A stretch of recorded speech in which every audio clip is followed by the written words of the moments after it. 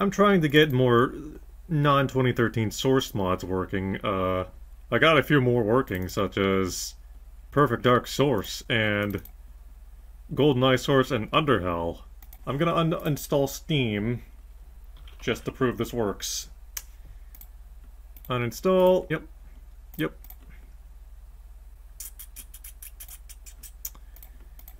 Okay, neat. Now let's try, this is Source SDK 2006 base, by the way, nice labeling valve. So for whatever reason, you know, the Half-Life 2.exe has Steam DRM in it. So we need to use a Steam emulator. I'll be using, you know, Smart Steam EMU SSC.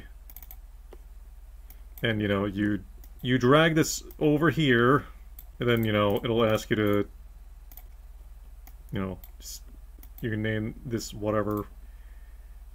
And, you know, Steam, then space, dash game, and then mod folder name here, and then the app ID 215 being Source SDK 2006. And you can optionally just disable the emulator overlay. If you're not sure which SDK a source mod uses, go into the mods folder, game info, and Steam app ID 215.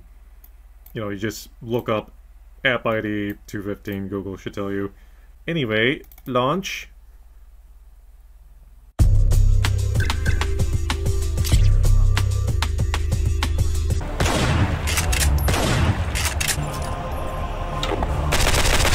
"2006 mods don't seem to be picky about their directory. Notice it's not in the Steam apps common folder." Okay, so 2007 app ID for Source SDK 2007 is 218. Mod folder name here. Optionally disable overlay. Let's try running these without it being in the default directory. Oh. Oh, it just crashes. Right. So if you don't have Steam installed, you have to make them directories. Program files, Steam. Steam apps. So stupid. This is so stupid. You have to move Source SDK base to folder into its intended directory. Otherwise, this shit will not run. Okay, now that it's in its intended directory, Steam, Steam apps, yes. Mod folders go in here. Anyway, now it works.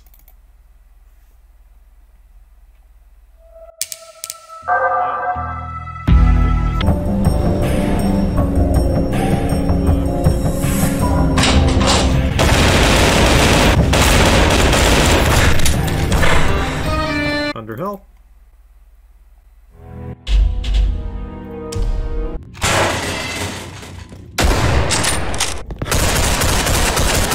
Okay, so that's how you get some Source 2007 and 2006 mods working without Steam. Now, if only I could get Gray working. I think that runs on 2013 SDK? I don't know, I tried getting that working several times, you know, Steamless, and to no avail. I don't know what the problem is.